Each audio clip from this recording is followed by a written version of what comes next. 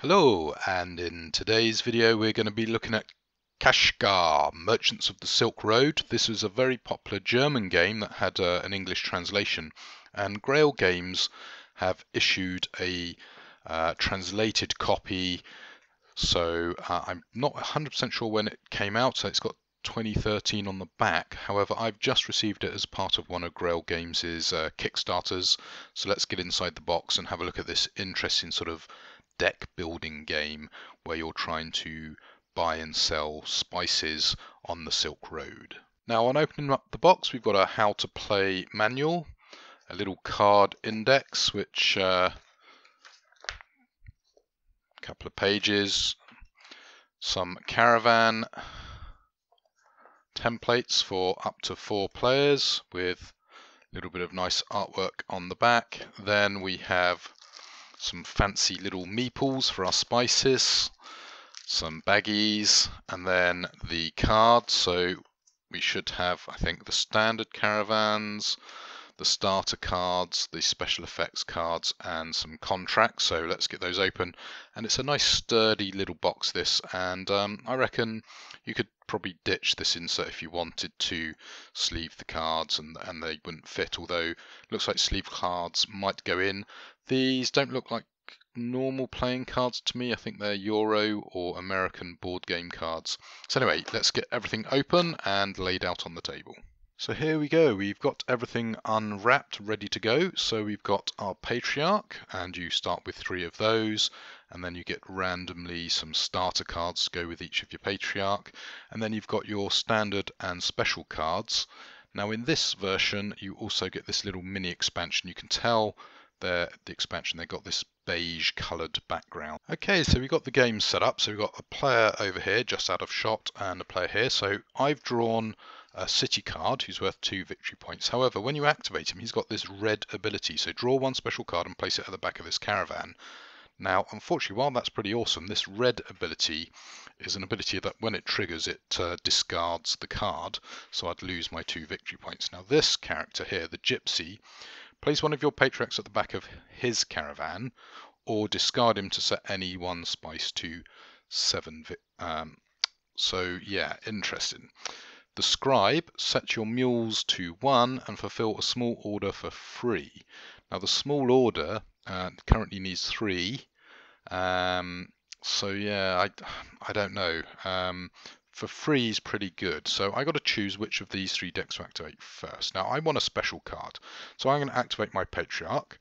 So draw 2 cards from the standard deck, choose 1 and place it at the end of this caravan. So let's move that there. So I draw 2 cards. So I can either take the planter or the hawker. The hawker's quite good, he's fairly flexible, but the planter for 1 pepper increase all of these. So I'm going to take that. That's just ridiculously good. And I'm then going to pop this in the discard pile. So it goes over to the other player. I think I'm going to activate this one here because it's got the aristocrat, which says start an additional caravan with a new patriarch. So he's going to actually flip it over to the matriarch side because he might want the hawker. And so that's their turn. So it comes back to me. Well, I'm going to activate my city card. So I'm going to discard my city guard and get the boatman who goes to the back of my caravan. That's me ready to go. So back to the other person. So they're going to activate their aristocrats and get their extra patriarch. Now I'm not sure when you get an extra patriarch whether you get a starter card or not. I don't know. So for the purposes of this demo, I'm going to say no. That might well be wrong. So let's ignore that. Now what I could do, I suppose, I could look at my card index, couldn't I? Each player starts with 3 caravans, allows them to get an additional caravan, use them as left hand side of the game. Yeah, there you go. So doesn't seem to be that we get that. Yeah, I think I did flip that to the matriarch side. So I've now got an extra patriarch. So I've got 4 caravans. Okay, so back to me. Let's see. yeah, let's activate the patriarch here. So let's flip that to the matriarch side, ready for my gypsy. So back over, so activate the matriarch, flip it to the patriarch, get the hawker from the discard pile, pop it there. Okay. So back to me, so I'm going to use the gypsy, so I'm discarding the gypsy to set anything to 7. Now it looks like at the moment we need, what do we need? We need to get,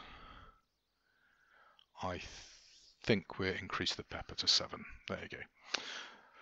So that's that done. So it's back over to the other player. So I can fulfill a small or special order. Let's see, so I've got 3, so I could do any of those. And yeah, so I'm going to do this one here. So -2 on the ginger, -1 on the pepper, -1 on the star anise, -1 donkey. I now have 3 victory points. There you go, that's that done. And the hawker goes to the back of the queue. And now it's back round to the other player. So let's get this one activated. So let's not flip that to the matriarch. Let's activate the ability to draw 2 cards. So I've got the imposter and the mule handler. I'm going to take the mule handler because that's really good. And that's back to the other player. So they're going to activate their patriarch that they've got, who's all by himself, to get 2 cards. All other players must lower their gold by 2. That's pretty nasty. So let's discard that and take the market woman, who is now over on that side. So matriarch, well, I'm going to be nasty and take the beggar because I'm horrible. There you go. Now I couldn't take the imposter because he has a part-in ability and the matriarch can't gather people like that. So the market woman's going to activate, increase basically everything by 1, so that's pretty good. Not gold or mules, sadly. Okay, so it's now back to me. So all other players must lower their gold by 2. So let's do that. And the other player is cursing me for being such a horrible, bad person. Okay, so I'm now going to activate my patriarch again with the market woman.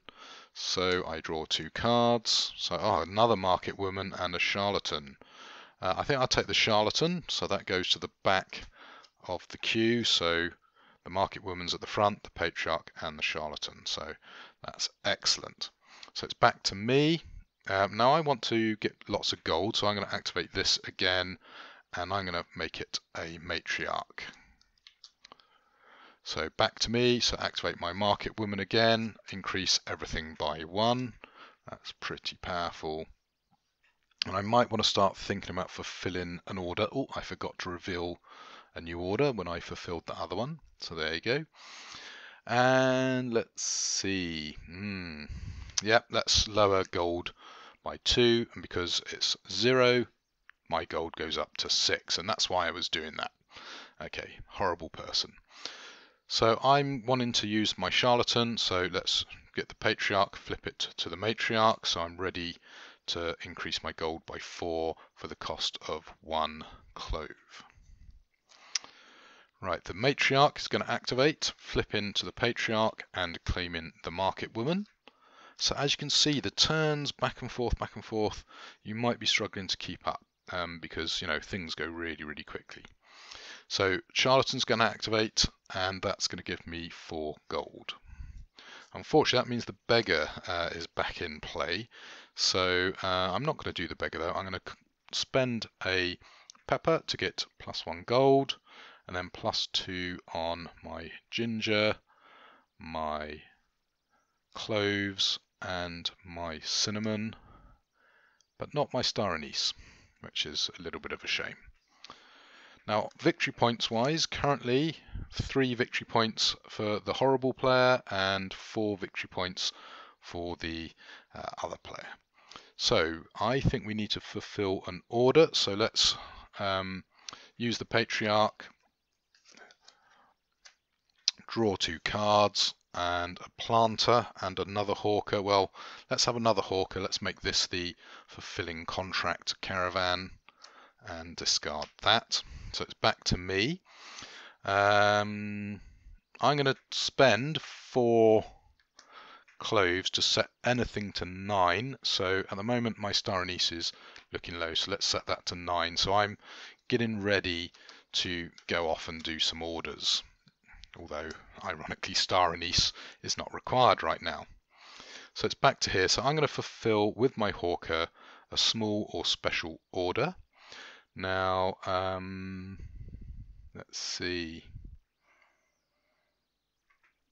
-5 was that? Yeah, -3. Yeah, I don't have 3 mules.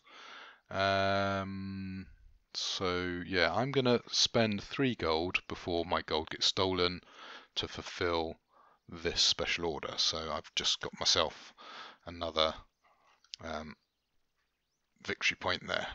Okay, so let's flip that, and there you go, off we go. So back to this player, and continue until you get to 25 points. There you go, that's a very quick look at the game, and as you can see, these numbers have really ramped up. And of course what you're going to want to do is start using your abilities to trigger stuff, and you want to cycle through these cards as quickly and efficiently as possible. So this caravan over here, it's got 4 cards, so it's going to take quite a while to go through these cards. And of course, if I keep activating the Patriarch, it keeps adding cards to this deck. So you do want to start trying to thin your deck down, or like use this caravan to trigger something, so this caravan then becomes good, etc., etc. So there you go. I think it's quite a fun little sort of deck building game. The theme is okay. It's another sort of one of these semi-abstract theme-ish deck builders. But you know, it's a slightly different take on the standard deck building engine, and I quite like it. It's quick, it's fun, it's a nice sort of filler. They reckon it can take up to 60 minutes to play, and luckily the downtime between each turn, particularly in 2-player, isn't so bad. Now with 4 players, obviously it's going to be a little bit slower to come round to your turn, and with the Patriarch card, obviously you're drawing 2 cards, and you might get a bit of analysis paralysis from some people while they pick which card they actually want. But there you go. That was a quick look at KASHGAR Merchants of the Silk Road.